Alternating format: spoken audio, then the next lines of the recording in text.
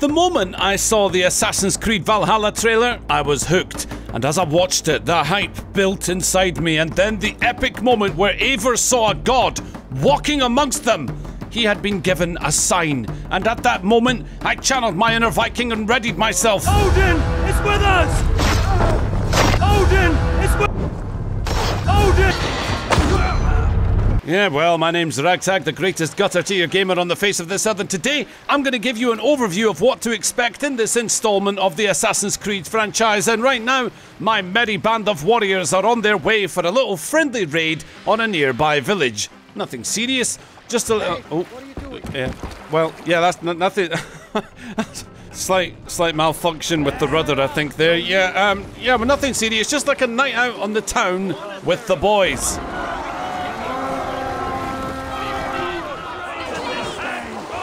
So whilst there's plenty to do in this game, if you're like me, you just want to know what happens when you bring your axe down upon thine enemies and smite them back to their Christian god from whence they came.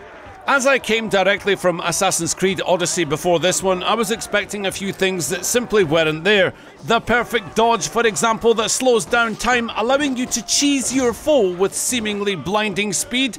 Yeah, that didn't exist, and little did I know that it is in fact a skill that you can spec into later on. But let me be clear, the English townfolk might be no match for a Viking, but the warriors from this island race are not easily conquered.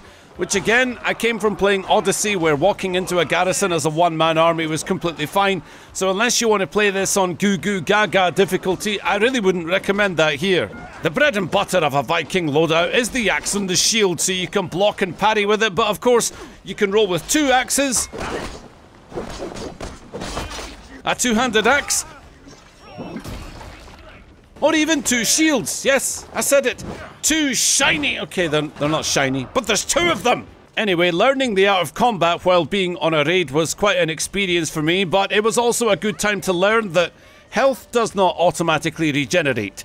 Dodges use stamina, and that doors made of English oak require a pal to come and help you pilfer those goodies inside.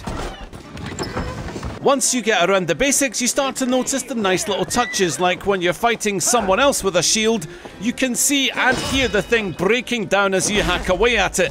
Not to mention that if you get an enemy on the ground, push the right stick down to bring your foot down right on their sternum. Special attacks come in the form of things such as throwing your axes, but yeah, if they have a shield it isn't quite as effective, but I was still learning the ropes at this point. However, that doesn't mean I didn't vent my frustration on my enemy for ruining a cool looking move, so I gave him a lesson in what happens to those who block. I hear you all like football in England. Anyone for a quick game? Anyone? The hardest thing about Assassin's Creed Valhalla is actually the pronunciation of this area we find ourselves in, and I still don't think I've managed it successfully yet, but I'm going to do it for you now. It's Leicestershire. Let it just shove it up your shire, I don't know. Anyway, there are of course things you will recognise from previous Assassin's Creed games, such as using a bird to scout your surroundings, or climb to the top of a landmark to survey the land before senselessly plummeting below into a pile of leaves that would... Well, I think they'd leave you with multiple spine fractures, to be honest with you, but in case you didn't know, 9th century leaves were much softer back then than they are now. But where's the stealth, you might be asking? Oh, it's there, and we'll get to that in more detail later, but for now, if they don't hear you, it's fine. However, those threat indicators are more like guidelines, because if you stab someone out in the open, you can be fairly sure that the enemy are not going to be too happy about it.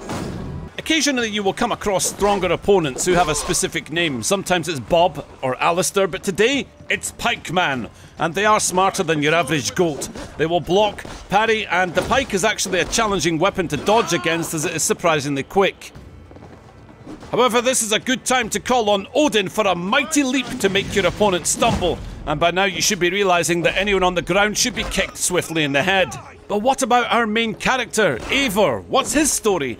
Well, to be honest with you, who cares? But on top of being a skilled combatant, he is actually a connoisseur of a great many things, not least of all, conversation. And Eivor has been studying the art of flighting. Yes, you heard me, not fighting, it's flighting, which is actually the earliest version of having a rapper showdown where wit with words is your sword. In flighting, you'll need to be cutting and keen. It's about wielding wit more than venting your spleen. If I tell you you're foolish and stupid and dull, Then I will spit in your face and I will bash in your skull. perfect, yes! You could destroy me with such a line. I'll bet you'd like Eivor to destroy you, you dirty, dirty devil, you. There's also a game involving dice with various axes and swords on them, and yeah, I didn't know what was going on. After that man stole my pebbles, I just wanted to bury my axe into his face. Anyway, I'll try and keep the main storyline relatively spoiler-free, but inevitably anything I show you will introduce you to people that you might remember. So let's just cut to Eivor needed to see a gargantuan Danish woman about a bit of business. I must be careful now. Sigurd, what brings you strolling into my camp this brisk day? I suspect you already know. And who are you, lovely dove? Want to perch your ass on my lap? That's not why I'm here. You're dealing with me now. And I want to know what you know. Name your price. Very well. I could use another cow.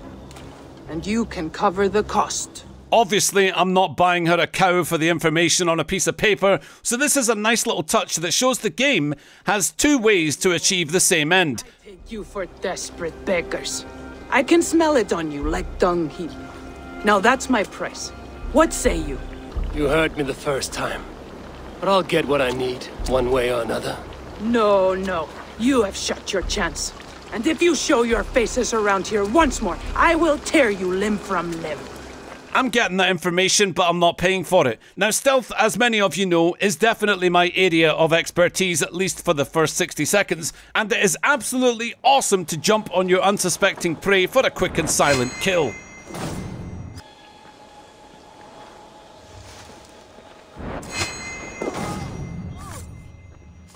Naturally, those carts of hay make for a nice, surreptitious stab and corpse yoink. Odin's Sight is a gift that gives you full thermal vision, but when looking from the godly realm, yeah, it can confuse your positioning, and my 60 seconds of stealth were up anyway. Chancing my luck inside the pile of hay was a smart option, that is, until my enemies poked me at the other side.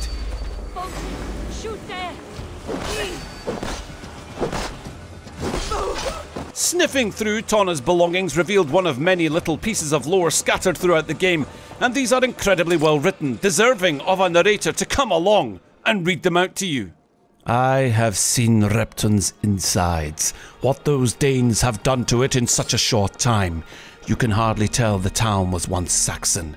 This Ragnarsson army is well led. To stand between them and Mercia's throne would be our death. Instead, we will balance on the fringes, gather secrets, and squeeze the most out of each side. It is a dangerous game, but it is one we are fit for. Anyway, yeah, we'd actually alerted the whole camp because we refused to buy a cow for Tana, so now it was time to finish everyone who followed her because, well, actually I just didn't know where I was going, so I just fought anyone that came looking for it. Finally, though, I stumbled across what I was looking for. Let's see what secrets you keep, Tana. To the one called Tana. Oh, who cares? We got what we came for. Let's just get out of here. The only sad part was I didn't know if I'd ever bump into her again, but lucky for me, she was actually right above me and I had no idea how to turn off those thermal goggles, but it didn't matter.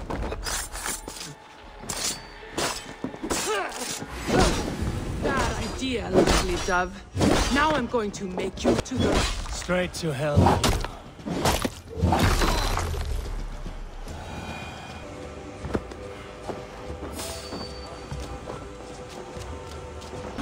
I threw Tana at her guards, gave them a taste of my axe, jumped into a convenient pile of hay, and left the scene. Yes, indeed, Assassin's Creed Valhalla is shaping up to be the finest installment of the entire series so far. Combat is exciting and challenging. The combat skill tree looks complicated, but it's not too bad. I'll cover that in a bit more detail in the next video. And most importantly, you can perch yourself somewhere random and blow the raiding horn just because you feel like it. More Assassin's Creed videos coming, so please do subscribe for that alongside Apex. Watch Dogs Legion will be coming soon, and Immortals Phoenix Rising, and Far Cry 6 when that comes out. I'm going to cover them all. Might even try that Daft Riders Republic thing as well. Alright, that's going to do it for now. Take it easy. Catch you in the next one. Later.